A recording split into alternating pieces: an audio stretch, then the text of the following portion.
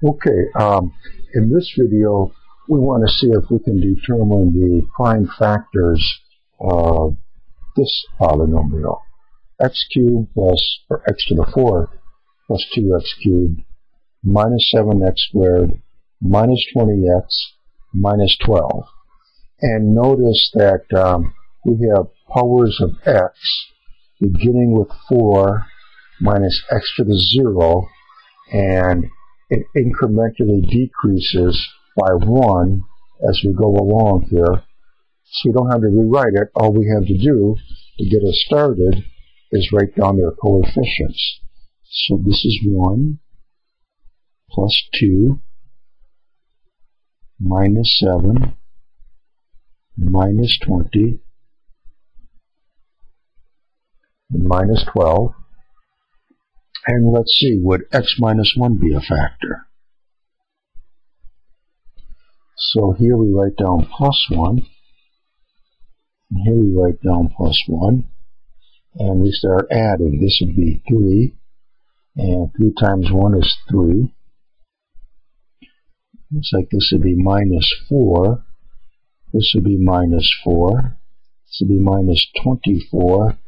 Multiplied by 1, that's not going to be plus 12. So we know there's going to be a remainder there. We don't care what it is. We know that we can eliminate x minus 1. How about x plus 1? Let's try that.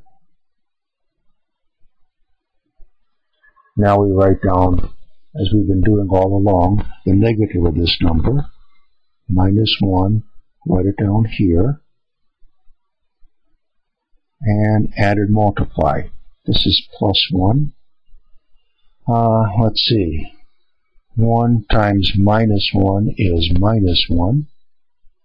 This would be minus 8 times minus 1 is plus 9. That would be minus 11 times minus 1 is plus 11. Close, but that's not going to add up to 0.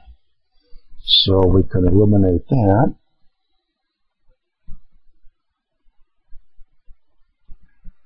How about x minus 2?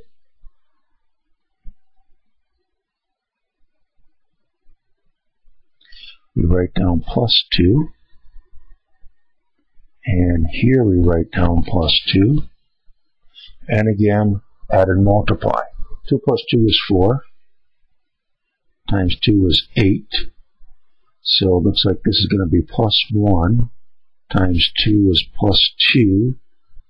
This would be minus 18. Times plus 2 is minus 36. That's not going to add up to 0. Don't waste any more time on it.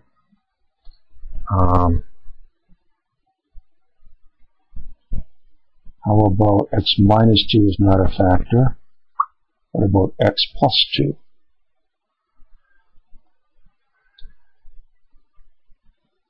Let's try this out. Here we write minus 2, and down here we write minus 2, and add and multiply. This is 0 times minus 2. This is 0. Add these together, we have minus 7 times minus 2 is plus 14. This would be minus 6 times minus 2 is plus 12. This is 0. There's a finally is a factor. So we can say that x to the fourth plus 2x cubed minus 7x squared minus 20x minus 12 will equal x plus 2 times, bring down the 1, and like we've been doing before, this now will be the coefficient not of x to the fourth, but of x cubed. That's of x squared. That's the coefficient of x. and that's the constant. So we can write that out. This times x cubed minus 7x minus 6. Okay. Now, here we have a cubic polynomial. Can we determine what the prime factors of this might be? So, and remember, if we're going to use synthetic division, we'll have to rewrite this as x cubed plus 0 x squared minus 7x minus 6. We're going to apply this, our method of synthetic division. Start with the exponent of the highest power. This would be the times the exponent of the lowest power, x to the 0. Well, between the highest power and the lowest power, we want to have all of the other powers included that are incrementally 1 less than the one before it. So 3, 2, 1, 0. We're ready to go. This is a coefficient of 1, 0, minus 7, minus 6. We just wrote down these coefficients here. And let's see. Let's try it out, starting all over again. With x minus 1, would that be a factor of this polynomial? So we write down plus 1. Underneath the second number, we write it down again to form this column and add. Add and multiply. 1 times 1 is 1. Minus 7 plus 1 is minus 6. Times plus 1 is minus 6. Those do not add up to 0. So we know x minus 1 is not going to be a factor. What about x plus 1?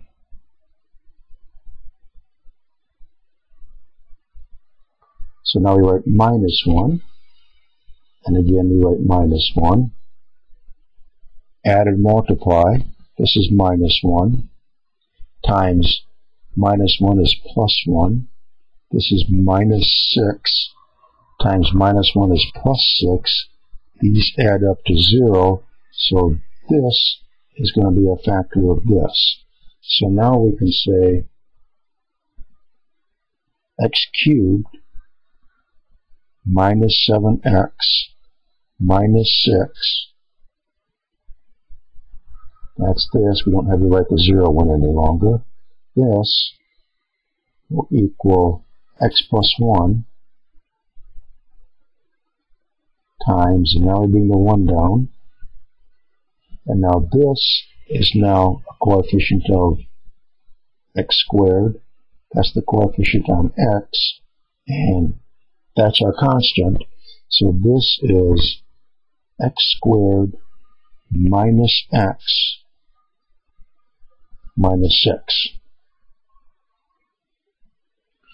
Okay, now what about this? Can we factor this any further? Minus 2, minus 3, no. Minus 3 plus 2, what do we have it like this? X minus 3 times x plus 2. That would be minus 6. Minus 3x plus 2x, that would be minus x. So we can say that this is equal to this. And back up here, we had the one that we were interested in was equal to x plus 2 times this polynomial, which we have expressed in terms of its prime factors. X plus 2, x plus 1, x minus 3.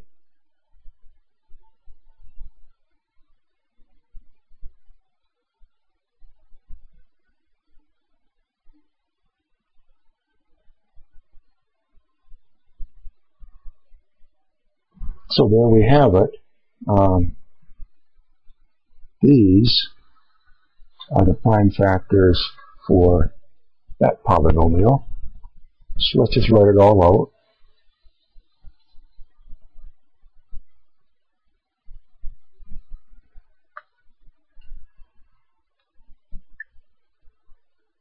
We have x to the fourth plus 2x cubed minus 7x squared minus 20x minus 12 will equal, looks like x plus 2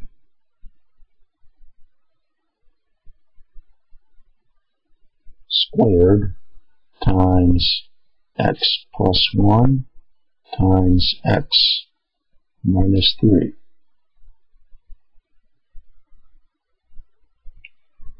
And there they are. So you can see that synthetic division, it might take you a while, but you might have to go through a lot of these steps here. But each step is pretty short. And eventually, when you have a big, complicated polynomial like this, you should eventually be able to write it in terms of its prime factors. And that's going to wrap it up for this video. We have one last final video concerning synthetic division with a bit of a more complicated example. So come back and join us for that, and let's see if we can solve some more problems.